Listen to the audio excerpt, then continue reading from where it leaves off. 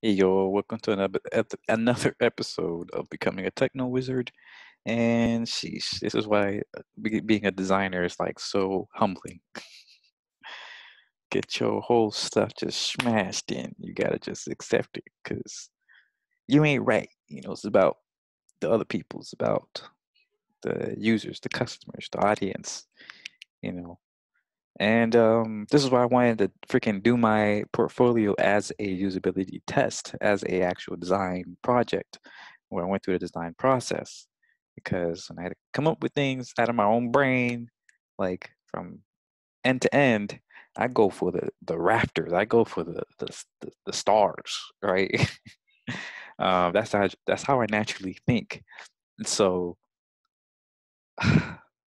getting smashed like that, where you have like your ambitions, you put all your hopes and dreams into a design and just get smacked around, it hurts so much more than if you were going through a process of expecting to not, like if I went in the beginning of the process expecting, like fully expecting that my ideas weren't, important, right?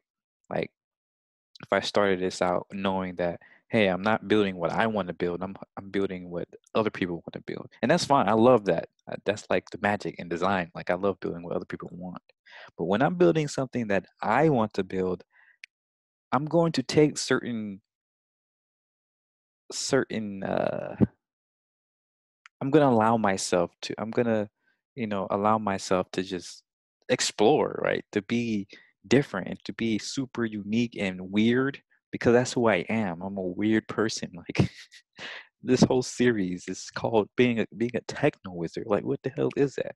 That's what I do. That's what I enjoy.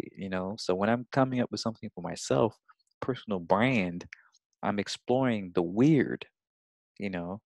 I'm letting myself, enjoy that part of myself. So it sucks so much, but at least it wasn't as bad as I thought it was, to be honest with you. Like I said last time, I was worried like the entire board would just be like stupid, like they wouldn't like it at all. My instructor would be like, "Oh, go back and redo this whole thing." But I said all that, and really the biggest problem was the fonts.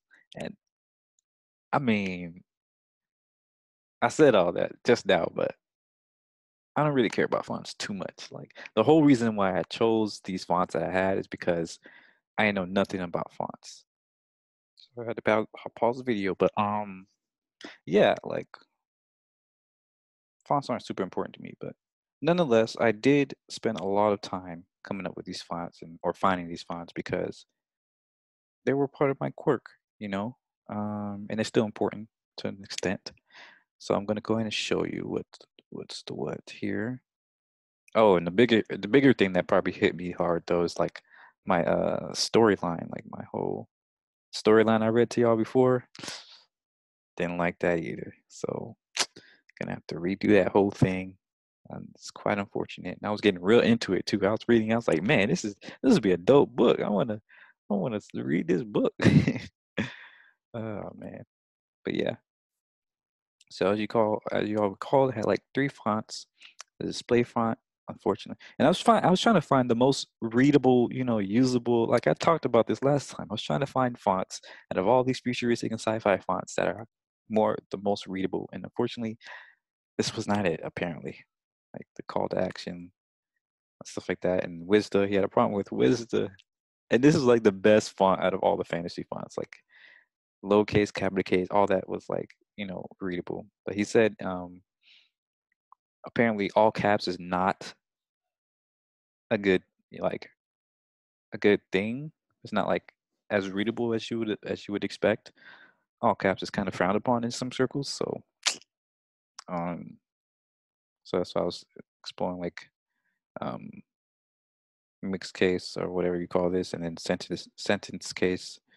Doesn't look as attention grabbing.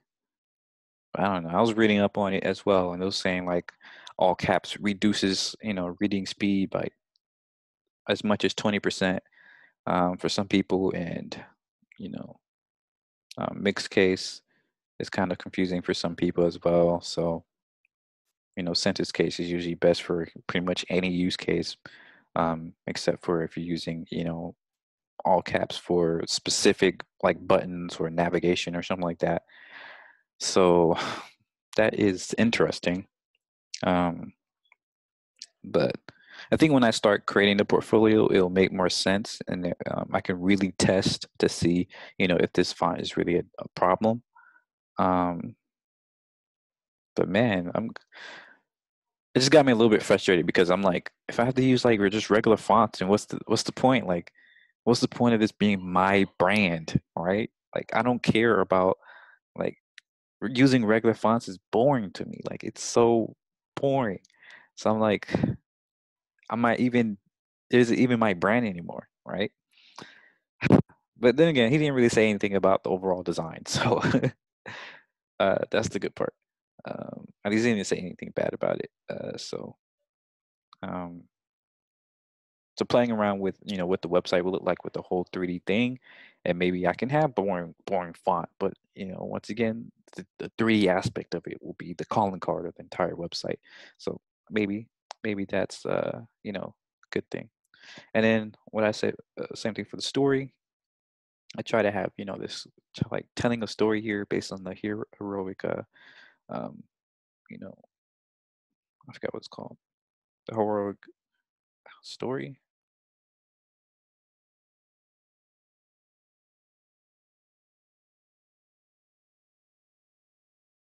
What's it called? This is really irking me.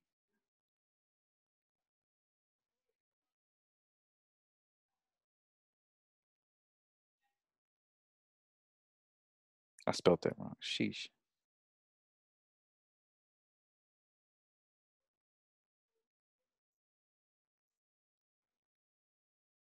There's a name for this. The hero's journey.